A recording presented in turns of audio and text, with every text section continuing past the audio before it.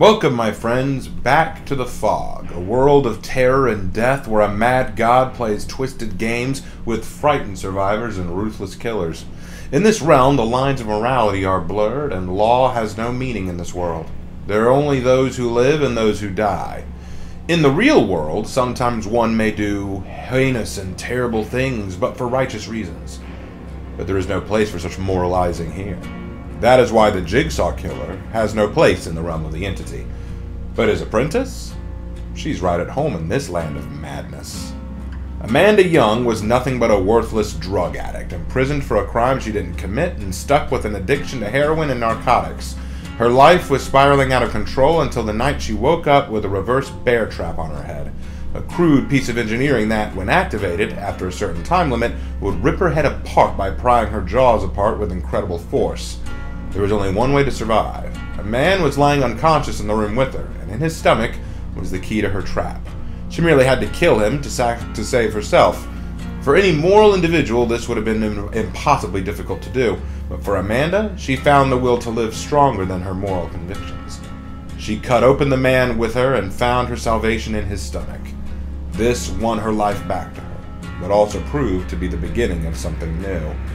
Thanks to Jigsaw, Amanda felt like she'd found a reason to live. Congratulations, you are still alive. Most people are so ungrateful to be alive, but not you. Not anymore.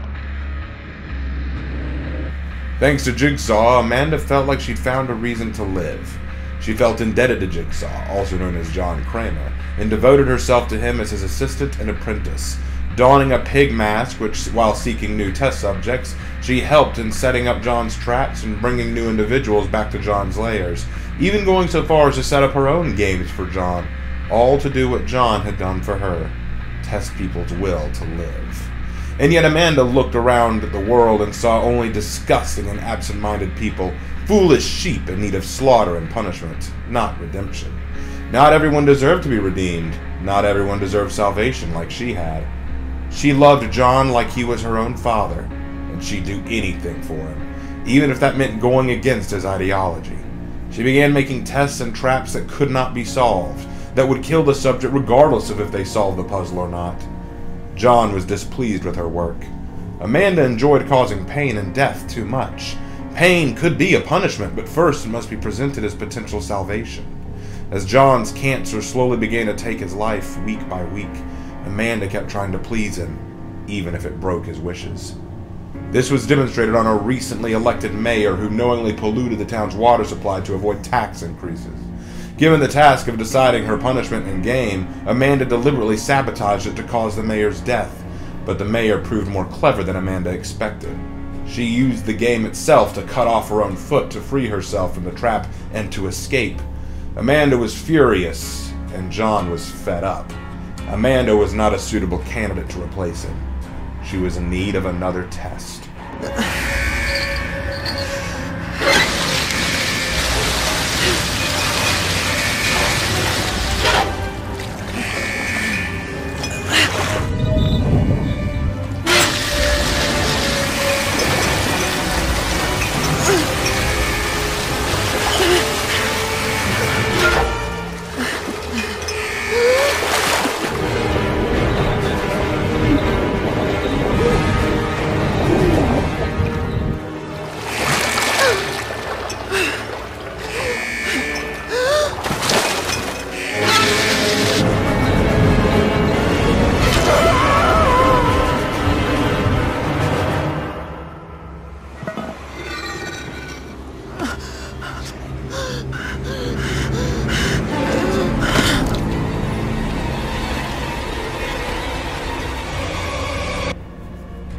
John Kramer, the Jigsaw Killer, was dying, bedridden, and he used this as Amanda's test.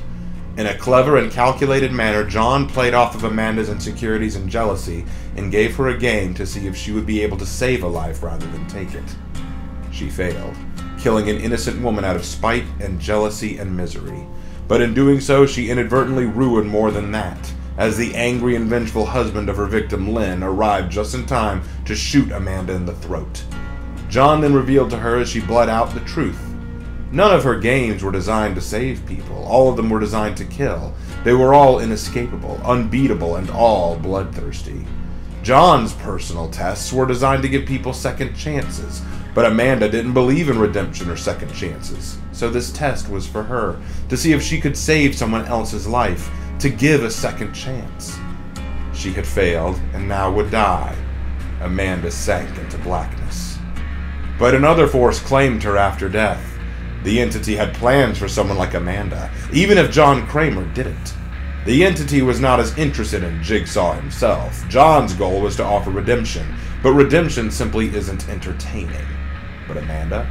She wants death. She wants punishment. She craves blood. That is far more entertaining.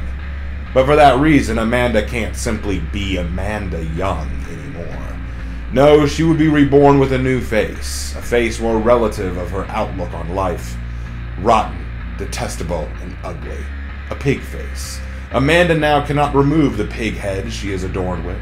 She is now loose in the entity's realm to deliver her cruel and twisted sense of vengeance on the world, all hidden behind a pig mask. This was just another test. Another chance, she thought. John still needed her, and she would prove herself to him again and again. She would be his piglet, his disciple, his daughter. She hadn't failed him yet, and she would never fail him. She was to carry on his work after all. But the entity knew the truth. John Kramer was dead, and there were no second chances for her anymore. Amanda Young was no more. Only the pig remains. I have very little experience with the Saw series, as you know, but from the information I gathered and the clips I was able to put together, I can see why people like it. Lots of mind games and clever puzzles to work through, as well as some frightening gore and horror stuff to spice it up. But if I'm being honest, it's just not for me. I've seen several videos and points where people try to argue that the pig is a great addition or a bad addition. Some saying her lore is fantastic, while others say it's terrible. But speaking as someone who has a limited understanding on the franchise and just taking in what I can, I think her story is great, but her presence is not. What I mean by that is this. Saw is all about forcing victims to recognize their faults by solving complex but life-threatening puzzles. Even though Amanda herself doesn't offer true redemption, the puzzle is still a critical aspect of the franchise. But there isn't really that in Dead by Daylight. There can't be. The closest you get is the power that Amanda has, which we'll get into, and I commend the creators for being creative with the concept, but at the same time, I feel as if the stalking and hunting aspect of Amanda's a little off. But still, I'm aware that there's no way around that reality. It's just the nature of the game. For what it is, I think she's fine. I like the concept of a person who was redeemed but can't believe others can do the same thing. She sinks deeper into depravity than before and becomes the agent of her own destruction. She lost sight of her basic humanity and essentially becomes more bestial, more pig-like, if you will. To be honest, when I first heard Amanda called the Pig, my first thought was Lord of the Flies. In that book, the pig head in Lord of the Flies was symbolic of the beast, the primal killing force within all of humanity, a wretched and terrifying aspect to ourselves that we choose not to acknowledge but rests within us all the same. I personally thought that was the meaning behind the pig head, because the few clips of Saw I've seen didn't show the pig head all that often. Though, before you send me any links, after watching more clips, I now see it more frequently, so I now know where it's coming from. I get it. But I still think the tie-in to the idea of Lord of the Flies is a fitting one. And, okay, call me a little twisted here if you like, but I think it would have been even more poetic if the entity turned Amanda's head or face into a literal pig head rather than just keeping her mask on. It would reveal the true beast within that she always was, making your inside nature show physically, making her more monstrous in nature, more of a literal manifestation of her terror. But like giving her like almost a body horror kind of thing. But that's just my thoughts. As a character, Amanda works well, but now I know what you really want to talk about. You want to talk gameplay, so let's get into it. Amanda's power is Jigsaw's baptism. Amanda can crouch down at any time by pressing the power button. While crouched, Amanda moves slower but is undetectable, meaning you can't hear her terror radius. By holding down the power button again, Amanda can do a lunging pounce attack that causes her to leap forward far faster than normal to land a single normal attack on a survivor.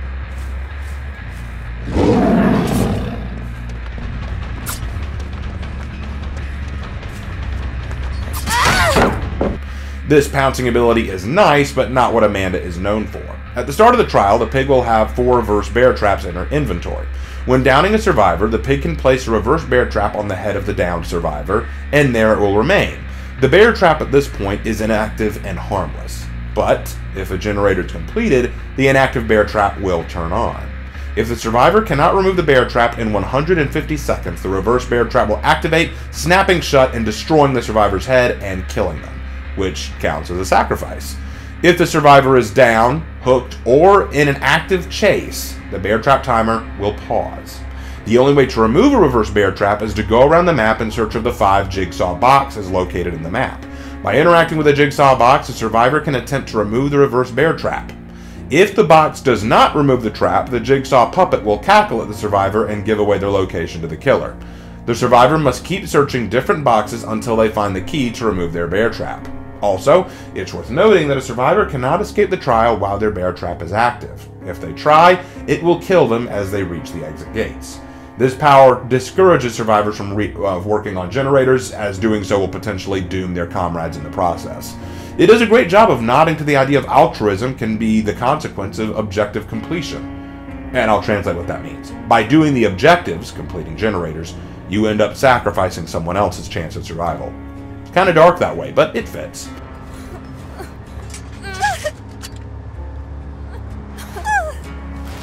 Now, the perks of the pig are Hangman's Trick, Surveillance, and Make Your Choice, all of which are decent. Hangman's Trick is a decent way of ensuring that the survivors don't get the upper hand of you while trying to hook anyone.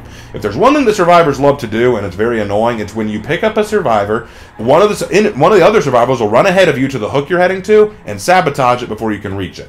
Well, when a survivor tries to sabotage a hook, you'll get a noise notification, and you'll be able to see the aura of any survivors within 6 meters of the hook while carrying another survivor.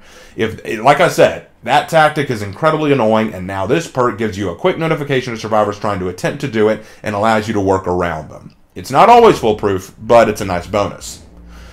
Surveillance reveals the auras of all regressing generators as white. If the generator begins to progress again, it will switch to a yellow aura for up to 16 seconds, thus letting you know if the generator is being worked on again. Also, the noise of all generator repairs is more audible to you than before, thus making you able to track and keep an eye on generator progress much easier. I find this very helpful so that I can keep an eye on not only where survivors are hiding, but also where generators are being worked on and which generators to stalk around a little bit more. But sometimes I do like to let a generator get done, especially if I've put a few bear traps on people so that I can start the countdown.